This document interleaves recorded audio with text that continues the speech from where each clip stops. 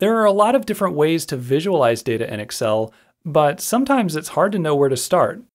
Luckily, the Quick Analysis tool offers a convenient way to browse through many of the different options, so you can find a good visualization even if you're not sure exactly what you want.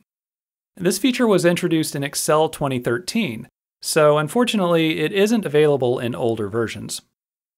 To get started, select your data, and you should see this little button in the lower right corner of the selection.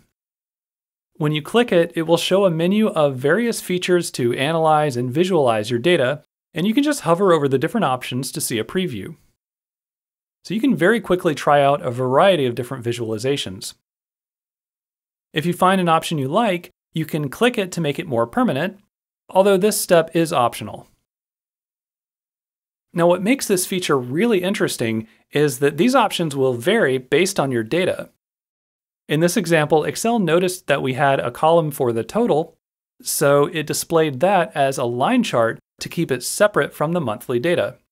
It's usually pretty smart about this, although it will sometimes show options that don't work as well, so you'll just need to use your own judgment.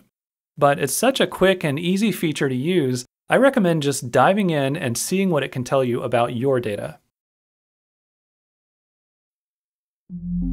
Goodwill Community Foundation, creating opportunities for a better life.